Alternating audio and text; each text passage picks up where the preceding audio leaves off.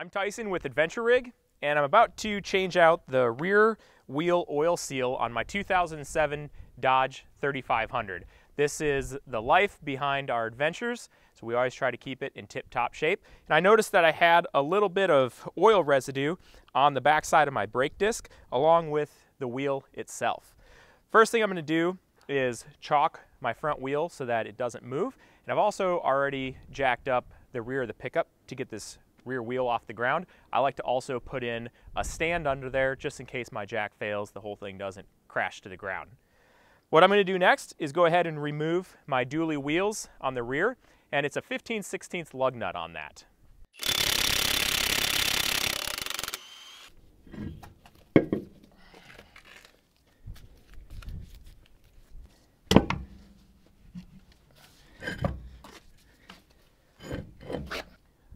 With the wheels removed, I can now access my brake caliper.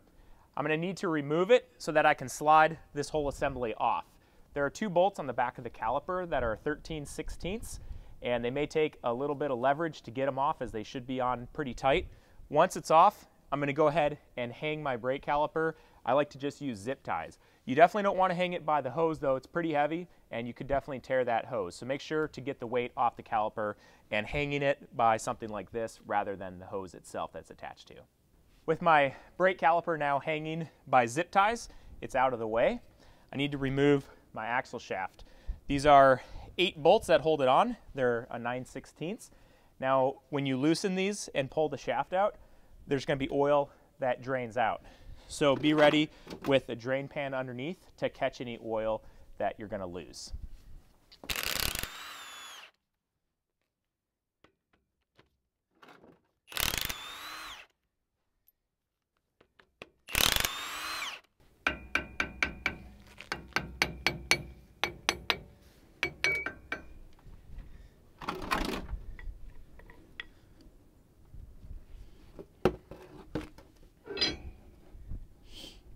It's really nice if you're not doing this in the wind, because then your oil isn't blowing everywhere.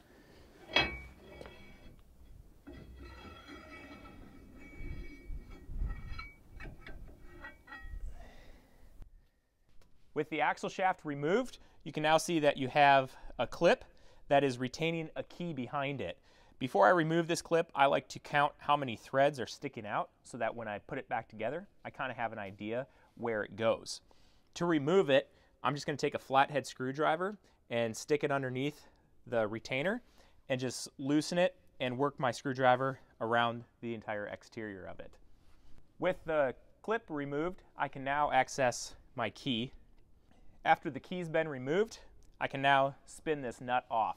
You can see that it'll have some holes throughout the nut, and what I'm going to do is stick a punch in one of those holes and just tap it loose and get it started, and then with my fingers I'll be able to loosen it right off.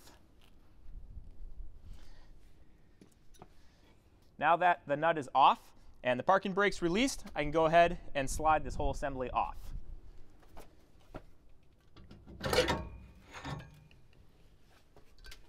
After I removed the entire assembly off the axle, I noticed that the back of my seal stayed on. So what I'm going to do is just with a chisel and a hammer, I'm just going to tap it off of the back. So now we can see the seal that we're going to replace. And to remove this, I'm going to take a punch and I'm just going to try to punch on the edge of it to put a little bit of a crease in it so that I can get a flathead screwdriver back there and pry it out.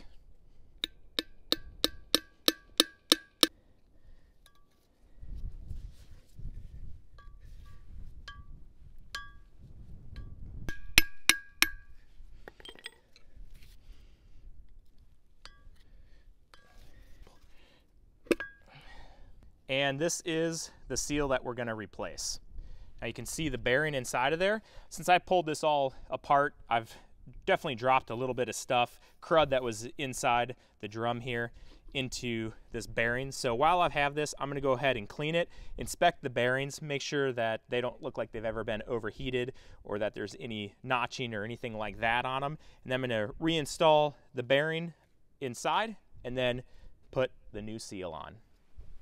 One thing I'm going to do is clean the entire exterior and inside, because you can see this line going around of my old oil that was seeping out.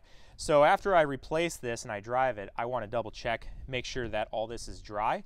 But in order to do that, I need to get everything that's on there off so that I'm not looking at old oil thinking it's still leaking.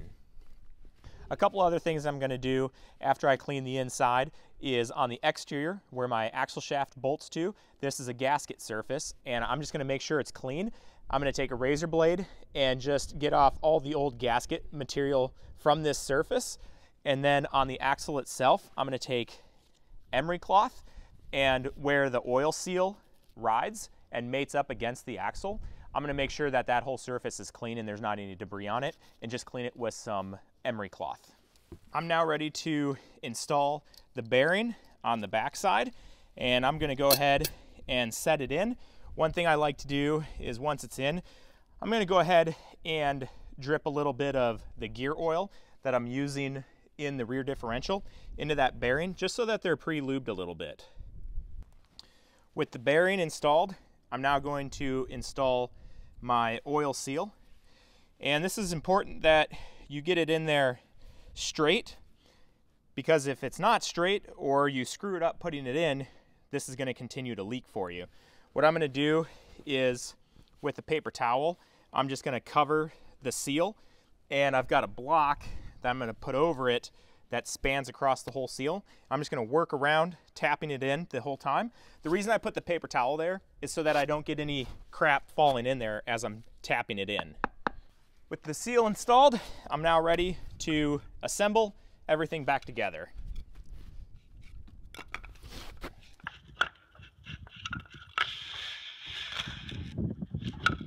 All right, I've slid this back on after I put the seal in it, and now I'm getting ready to install my outer bearing.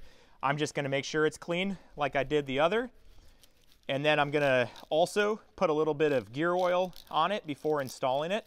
I'm just going to slide it back in. After installing the bearing, I'm now ready to install my nut back on. I'm going to go ahead and just spin it on, and then once it gets tight, I'm going to take the punch just like I did when I took it off and tighten it back on with the punch. One thing that I did on the nut, before I took it off, I did make a mark on where it sits on the axle, so that when I put it back together, all I did was line that mark back up, and I counted the number of threads that were exposed, and that's exactly where it sat before I took it off. I also am double checking, making sure that it's tight, not too loose, because who knows what could have happened in the process of taking it off, or maybe where you caught the threads when you put it back on. Maybe it's not going to line exactly up. So don't just go by the mark, but it's definitely a good starting point. Next, I'm going to take my key. I'm going to go ahead and insert it back in. And then I'm taking my retaining clip, and I'm going to put that back on same way I took it off, just working it around the axle threads all the way on. Another thing that I like to do is try to add a little bit of oil back into my hub, just so it's not dry right when I start driving. There wasn't a lot to come out, so you don't want to overfill it, but I'm going to add just a little bit. The last thing I'm going to do before I install my axle shaft is clean this surface again with just a little bit of brake cleaner on a paper towel, just to make sure that it's free of any debris. And then what I have here is an RTV silicone gasket maker. That's what I'm going to use to replace the original gasket that was on this. I'm just going to take the tube and start on the outside. I'm just going to work this around the entire surface. With my gasket on that mating surface and the mating surface of my axle shaft clean, I'm going to go ahead and reinstall those together.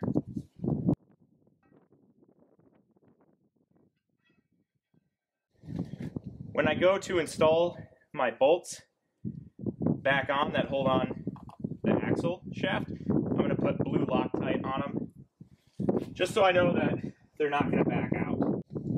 With my axle shaft installed and I've started all of the bolts around it, I'm going to go ahead and torque them down.